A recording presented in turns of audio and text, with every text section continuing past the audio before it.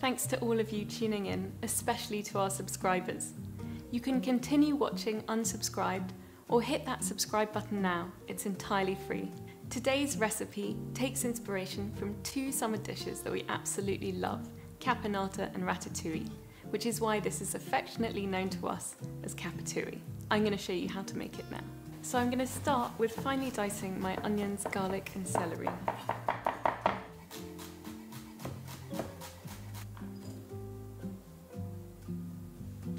Now I'm going to finely slice my parsley, and I'm going to start at the bottom end, and I'm going to fry this bit in the base, and I'm going to leave this bit for just folding through at the end. The stalks are going to give a lovely parsley flavour to the base. And I've got half of my mint, and I've picked the leaves from the stems here. And I'm going to do the same, just finely slice. I'm going to pinch them into a sort of cigar shape, and then I'm going to slice through them like so. So I've got my beautiful base here. It's lovely and aromatic with that mint and fresh parsley.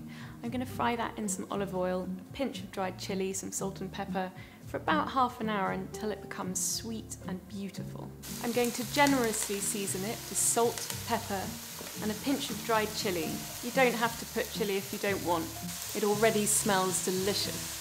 So my base is cooking away nicely, and whilst that's cooking, I'm just going to get on with dicing up my aubergine and my zucchinis.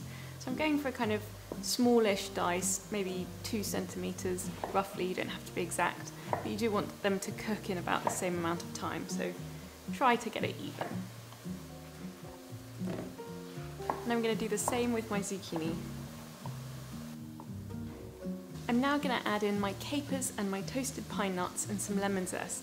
I have toasted the nuts in the oven just until they're a nice golden brown. I do find that if you have them toasted before you cook them, they still hold that lovely crunch even at the end of all the cooking, so it is a step that's worth taking. My pine nuts, about 50 grams, and 3 heaped tablespoons of capers. The zest of 1 lemon.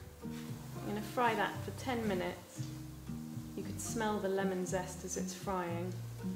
Finally, I'm going to add in my zucchini and my aubergine, my tomatoes, maple syrup and red wine vinegar. I'm going to cook it on a low to medium heat for about an hour and a half with a lid on, a little bit ajar, so that the steam can escape. I'm going to stir it from time to time to make sure that it doesn't stick.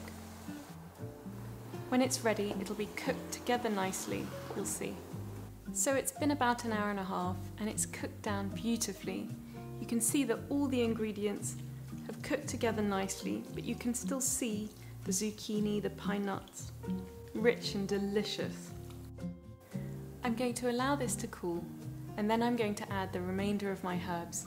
This way they'll stay nice and green. I'm going to chop the remainder of my mint and the remainder of my parsley. I've allowed this to cool, and now I'm going to stir in my herbs. It's ready to serve. I like to serve it with some extra lemon zest and some pine nuts. Loads of lovely herbs in this. It's particularly nice eaten at room temperature, so you can serve it just like that with a side salad. You can have it on toast. I even like it as part of a packed lunch. I'm going to finish it off with some lemon zest, some extra pine nuts, a drizzle of olive oil, a generous drizzle, and a pinch of black pepper. Et voila, your beautiful Capatouille. Thanks so much for tuning in to another episode of What on Earth to Eat Now. I do hope that you enjoyed. If you did, don't forget to like and subscribe. If you don't want to miss an episode, don't forget to hit that bell icon, and we'll see you again next time for another episode of What on Earth to Eat Now.